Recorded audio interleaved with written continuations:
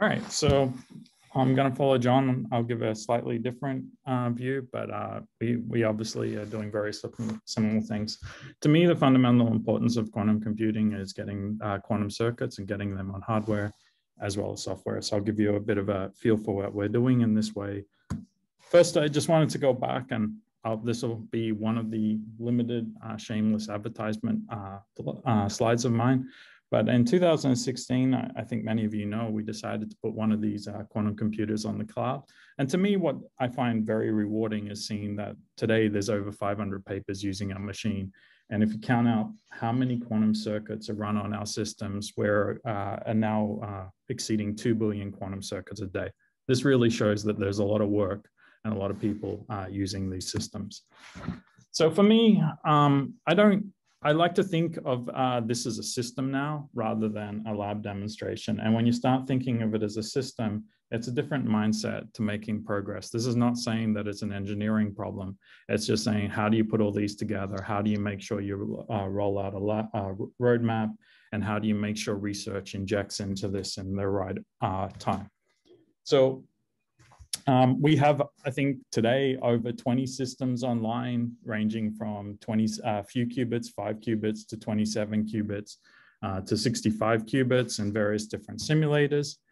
And we have a philosophy for our own internal group that the same systems that we provide as tools, we also do our experiments on.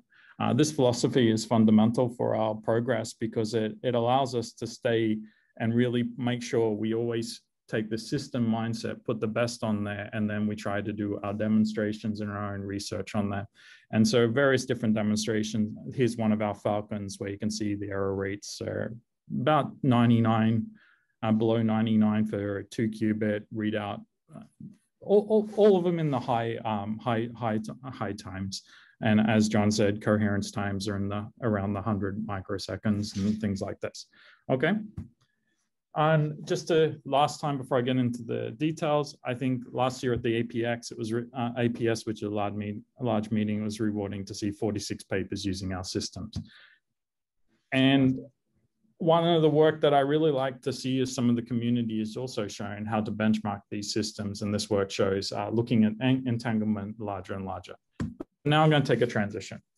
So we're on this path towards building up larger and larger systems. Last year, we outlined our roadmap. And today, as I said, we have a 27 and 65 qubits.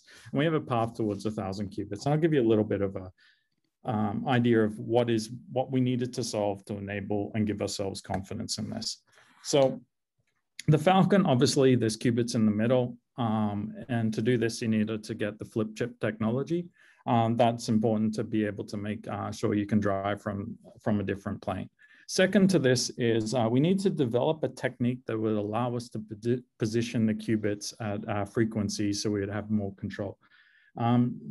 Typically, the frequency of transmon qubits is given by the junction physics. And the junction physics, the junction energy depends exponentially on things like the thickness of the barrier. And so it's very hard to get them at the exact frequency. So the team developed a method where they would shoot these qubits with the laser afterwards and be able to tune them to different frequencies. And what you see here is about a 10-fold increase in the reliability of predicting where the qubits would be.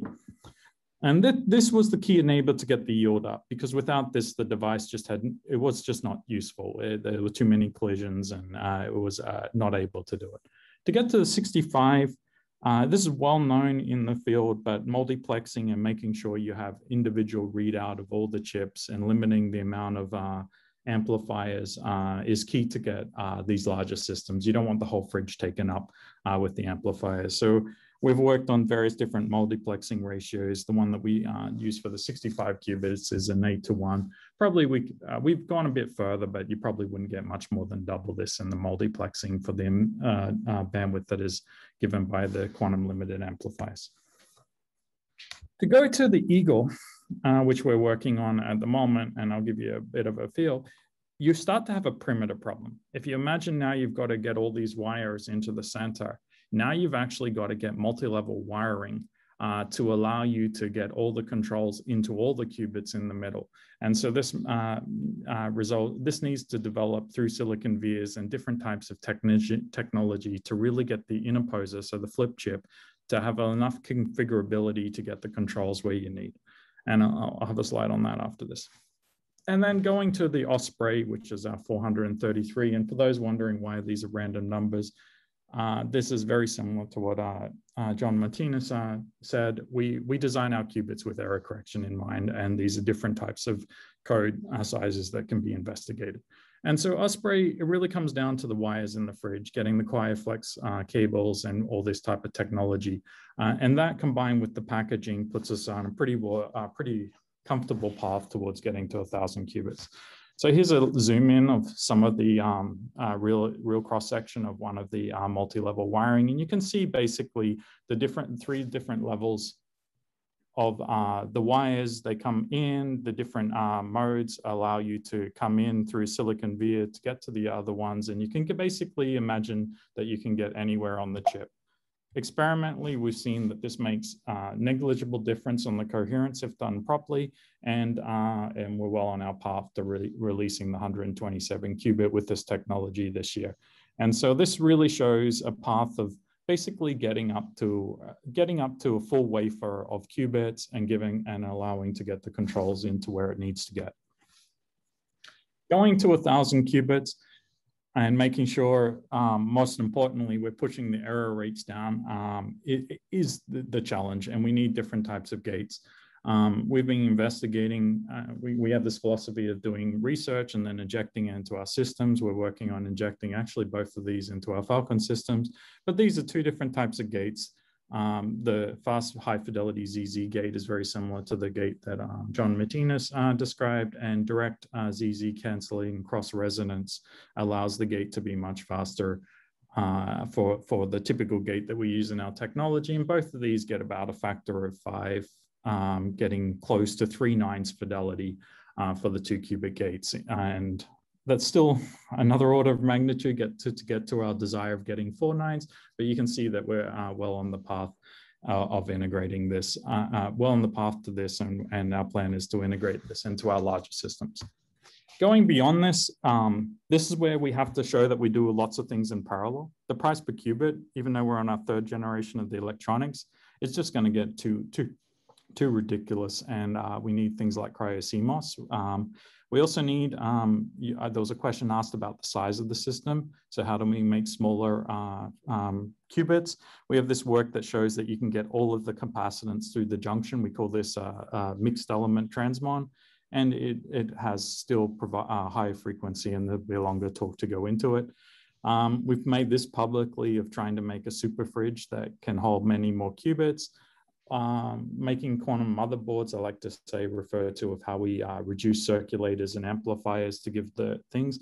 And one of the ones that I'm most passionate about, and I think as a field we need to do so much more research, is quantum interconnects. How are we going to connect chip to chip or fridge to fridge? Some of the early work that is not obviously coupling to qubits, we've already started this, and we're looking at how to make really high SiGe germanium optical resonators. If we can get these really high, we can imagine now that we can couple by the refractive index, changing basically the amount that the qubit sees. So if the qubit's in a different microwave state, we can get a different cavity length, and we could get a coupling between the qubits and the cavity. And this is one way that we hope that we can go towards interconnects. There are many other ones that I'm not going to talk about today, but I think as a general, we need to do a lot more work on solving the quantum interconnect problem for getting larger and larger chips. So my thoughts on quantum processors, to sum up, you have to investigate all these problems in parallel. This is a very challenging thing. Coherence, material science, honestly, continues to be the limiting factor for most of the work. Junction physics is also limiting for the yield, getting that junction, solving the exponential in the energy, Josephson energy to get the qubits where you want. And ultimately, as I said, interconnects and modularity to get further. So now I'm going to take a transition to software. So traditionally, the quantum circuit model, I'm sure all of you have heard that you represent any quantum program as a circuit. And these circuits fall into the class if the quantum program can be written this way as B BQP. The quantum circuit model, I love it, but I think it is also limiting. And one of the examples of that is dynamic circuits. So there's so much exciting work. I would say one of the most well-known is teleportation, the act of swapping two states over a distance. If you can add feed forward to it, can simplify this process. But you can even go way beyond this, and you go back to early days of quantum information, and any Clifford, so that could be a swap network, can be simplified by giving you the ability to do simple checks and feed forward. Ultimately, error correction and things like this needs this. So getting this concept of dynamical circuits and how you integrate this into your systems allows you this extra dimension of seeing how you can extend quantum circuits to use classical computing to do much more. And as a simple example, even though I'm not recommending everyone go do this, if you take the Bernstein-Verzerati algorithm, you could imagine trying to do this algorithm, which is a bunch of C naughts where you prepare all the the auxiliary bits, and then you map it to the state, and then you measure it with the ability to reset. You obviously can map it down to 2 qubits, and then you can see that this works much, much better. Obviously, this is kind of a joke, but it points out the power of giving yourself to reset, feed forward, and reuse qubits can make things much, much simpler. And I think that's exciting going forward. Also beyond this, phase estimation, I'm sure many of you know this is fundamental for many algorithms. You probably all know the quantum Fourier transform version, but there are 2 versions that I think I like better that are generally underrepresented. The first one is the Kitaev version. And this one, basically you have a single extra qubit and you use it to measure the different, the cosine or the sine and the sine properties for every bit of information of the unitary you're interested. And then by classical processing all of these results together, you can infer the actual phase of the operator you want. So this sort of shows that you're actually mixing a bit more classical, and now you're doing the classical in some way where you're doing that computation on independently run circuits. And then you come back to, then there's another example, which is the iterative phase estimation, where now you do that for loop rather than over different runs, and you do it by running each one of these circuits and feed forwarding the result. And so this shows that you got this trade space between how you do classical calculations that can give you a better way and give you a different way of investigating when one circuit works better than the other. And in this simple paper, we showed for small systems, for small bits of information, the Kitaev works a little bit better, and this is simple because simply understood it gives you a faster way of getting that information, but the iterative. But for longer times, the decoherence starts to play in, and then you lose this small speed up. But both of them are exponentially improvements over the classical algorithm for this, and both promising to investigate. But my point here was just to highlight this sort of classical coming in 2 different ways. So if you start to think about this, any real workload for quantum computing is going to be this combination of classical and quantum. And a quantum computer to me isn't just a quantum system, it's a hybrid server that has both classical control, electronics, all the cryogenic inputs, the quantum processor, and all coming together. But this view is a little bit too naive. And so what we've been doing and thinking about is how do you extend this? And to me, there's 2 fundamental times that emerge. There's the real time and the near time. The real time gives you an estimate of the classical computations that you want to do within the coherence time of your qubit to enable the dynamic circuits. These need to be done in nanoseconds, and these need to be driven by the community and the research of which ones we need to put into the electronics to enable us to explore more. And then near time, you want to basically focus on doing as much. You want to get the limit of the quantum processor, and you want to do the computations as close as possible to the quantum computer to allow you to do the example I gave before, like Kitaev. And so this combination of both of these sets up this nice view of what a quantum computer will be. And our view on this has been progressing in different ways. We just recently, working with the community and a few colleagues at Amazon, updated OpenQASM 3 to completely support these dynamic circuits, plus as well add timing and different types of information. So you could imagine exploring more of these circuits at a low level. And today we're releasing our first version of the Qiskit runtime, which is this a secure containerized container where you get where you can imagine how we leverage for physicists that don't know so much of this, but we leverage container technology to give you classical resources which you can partition very close to your CPU to design those programs. And as an example, one of our recent papers in 2019, it would take you basically 120 times longer to run it than with this containerized technique. So I'm very happy this is going out. I think it's going to be a big change for the people that are using these systems, and I'm looking forward to seeing what people can do with it.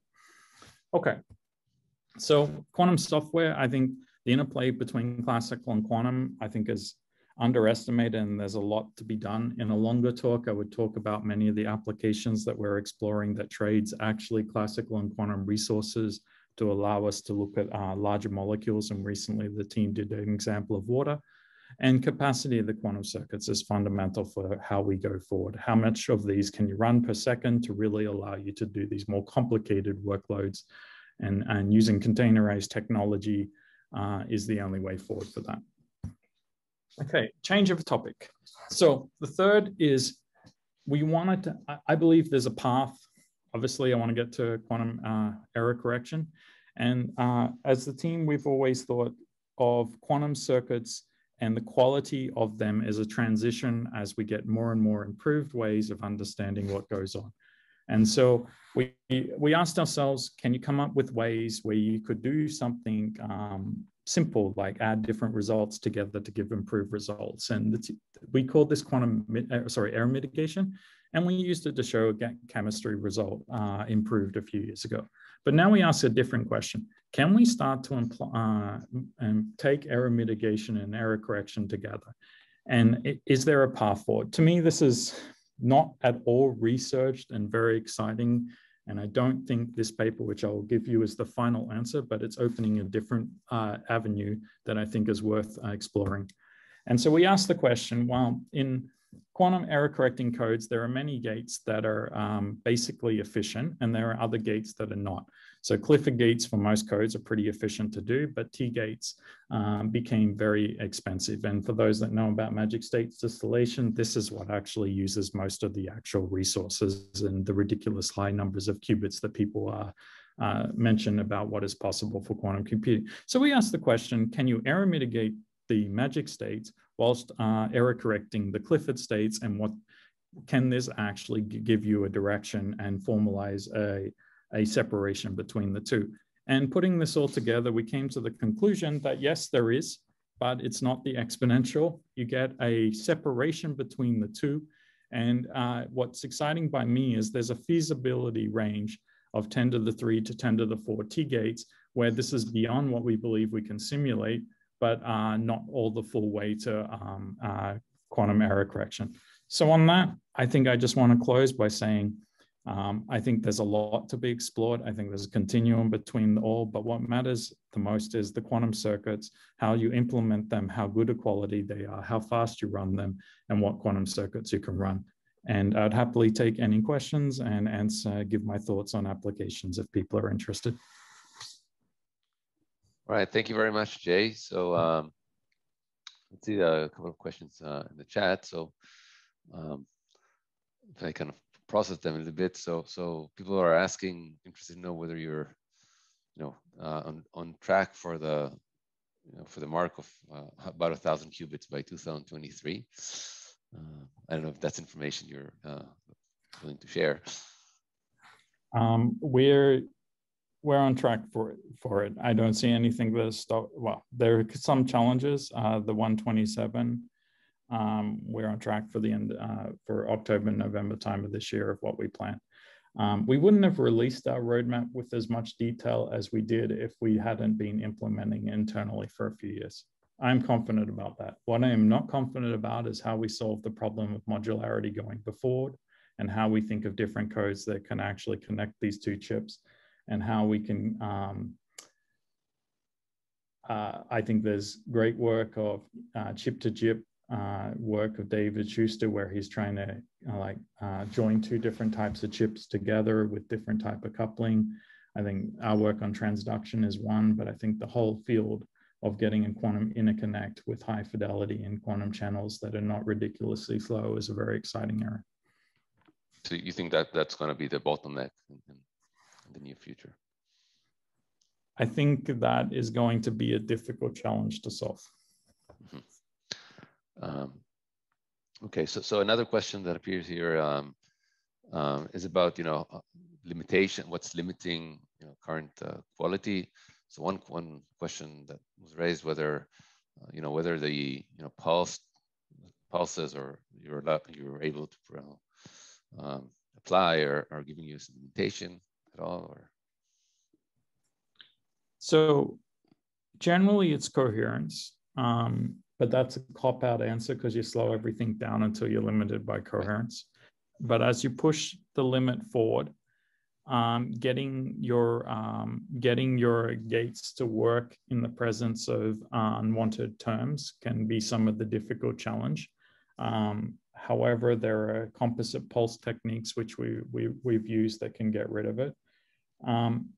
But generally, you find it's a way up of coherence and then pushing your understanding the Hamiltonian to that level.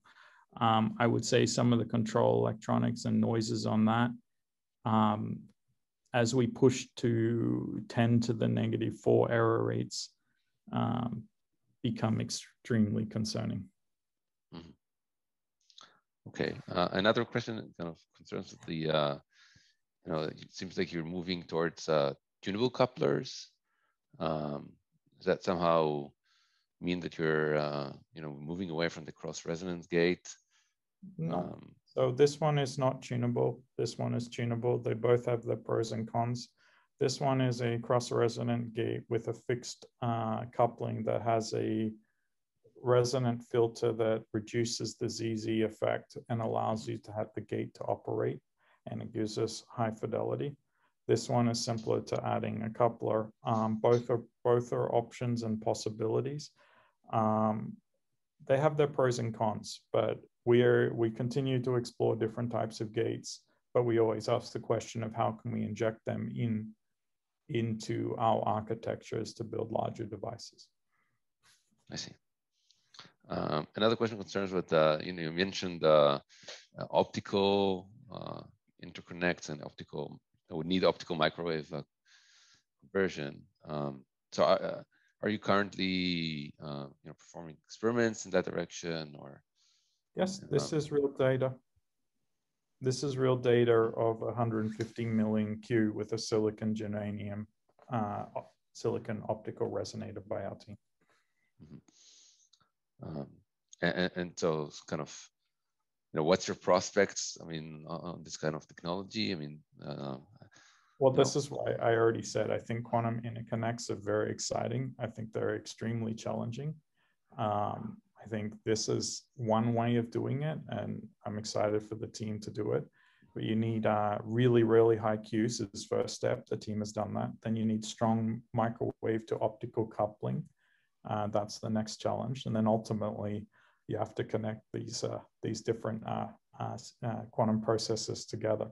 All of these, I would not underestimate the amount of physics that needs to be solved for each one of those tests. So I'd say I'm very excited to see the really high Qs that we're getting for these type of resonators. But I think there's a lot more that needs to be done to make this to make it as simple as connecting to quantum processing units. Mm-hmm. Also, when you mentioned the use of error mitigation and fault tolerance, so you estimated some window of number of T gates that's somehow estimated under what assumptions? I mean, so I direct you to following the paper, and it's hard to do it in a short amount of time. But essentially, the idea is you take your code, and we come up with a technique where you can, by randomizing the different ways of doing it, you can reliably get a single parameter epsilon that represents the mitigated correction factor that needs to be applied for the T gate. Then once you got that mitigated correction factor, you apply it and you ask, am I now still getting a reliable signal? And so now error mitigation is not error correction, because you don't extend the actual quantum state. You make the observable you measure get more and more accurate by classically post-processing the results together to give you a better estimate. And so now you've got to think of this circuit as, I prepare some state, I apply my circuit that has some Cliffords and T's, and I measure some observable. And now I'm going to do multiple different resamplings and putting the noise in different ways by something that I can reliably detect to give me a higher quality observable. And it showed, and what we showed in this paper is it is formally able to predict how this will scale. And you put in some numbers and you see those numbers have a separation to Sergey and David Gossett's PRL that showed how to calculate, classically simulate quantum circuits in terms of T-gates and put the complexity in the T-gates, and you can get a different exponential coefficient. And for realistic error rates, you can get to a point where these coefficients give you a separation. I think long-term, I would like to see more of this. I'd like to see how much of classical processing mixed with fault tolerance. Ultimately, the answer is we need quantum error correction and full fault tolerance. But at the end, what you care about is a computation, and does my computation get implemented with high enough quality, and can I be confident that it did that? Thank you. Okay, thank you very much, Jay.